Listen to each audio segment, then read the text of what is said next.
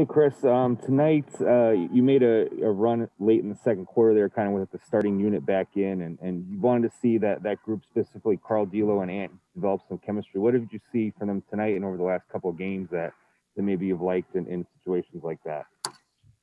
Yeah, I mean, I thought our defense, our ability to turn them over, we did a great job of creating turnovers, 28 of them.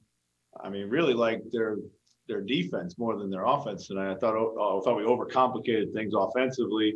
We tried to share the ball. We did a good job of it, but I thought we could have done a good, a little bit of a better job, just kind of taking our opportunities and not overcomplicating it. But their guys were trying to share the ball, overpass a little, if you will. But defensively, I thought we were really good in that quarter, competed, and was really down in guarding and contesting everything. D'Lo was really good in his pursuit. And just overall, this game and Sunday game, you just kind of took care of business there. You built a big lead, and there wasn't much drama after that. Is there value in that, in just learning how to kind of just take care of business when you have a team on the ropes like? Yeah, for sure. I mean, I like that, our professional approach. I didn't like the way we started the third quarter. I thought we lost focus at times in this game a few times. And those guys were playing hard, and and they were out competing us at times. I didn't like that, but overall, it was a good wire to wire win, good professional performance from us. John, go ahead.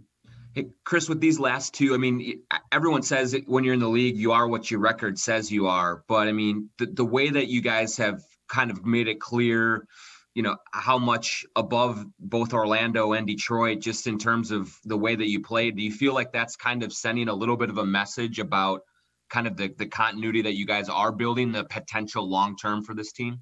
Well, we hope so, John. I think we got a really good test here to end the season with three teams coming in that have a lot to play for. All playoff caliber teams, for sure, needing to win.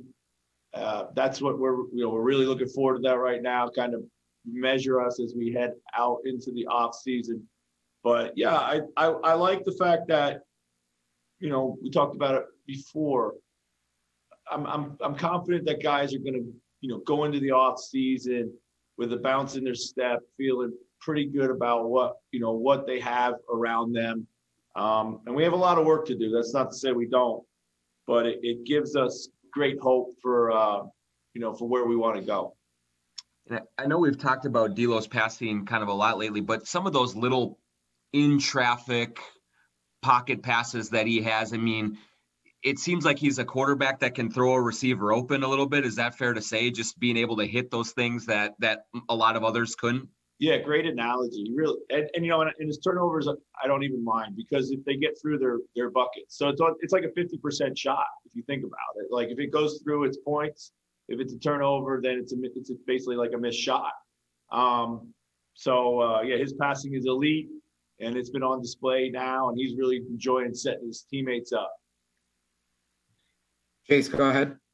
Yeah, Chris, you just touched on it a little bit, but how good of a measuring stick, I guess, do you think these last three games are, knowing that you're going to get teams' best shots, quality teams, and kind of seeing exactly where you are, I guess, heading into the offseason that will be so important? I mean, it's the best that we're going to get, it's the best we're going to get, because I think, we're going to have a, full complement of guys, still unsure about Malik, but even without Malik, we got a chance now to kind of really measure ourselves, like I said. So we're looking forward to that. Are you kind of telling the guys to kind of approach it in that kind of way? Like, hey, let's see exactly where we're at. Yeah. So we just talked about in the locker room, said, good road trip, a couple good victories. And now we get a chance to finish the season just like we want to. Dane, go ahead. Chris, we've seen a growing part of Ant's game since you've been here, kind of be in the pick and roll. Do you kind of see that him as a handler there being a kind of a next horizon for him in terms of even adding more production to his game?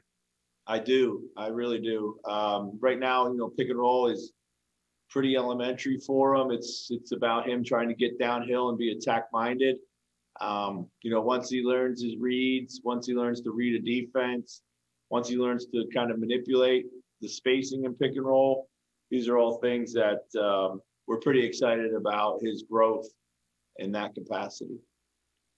What do you think that looks like might look different about his pick and roll game if we're seeing him, 20, 30 games into next season? Well, I think he can find the pocket pass more once he understands how to create it, once he understands how to deliver it. I think he can find, downhill late plays, maybe, we don't necessarily have a lob threat on the floor a lot of times, but maybe late lobs, maybe kickouts, maybe, keep his dribble alive and create for people on the other side. Awesome. Thanks, Coach. Congrats on the win tonight. Thanks.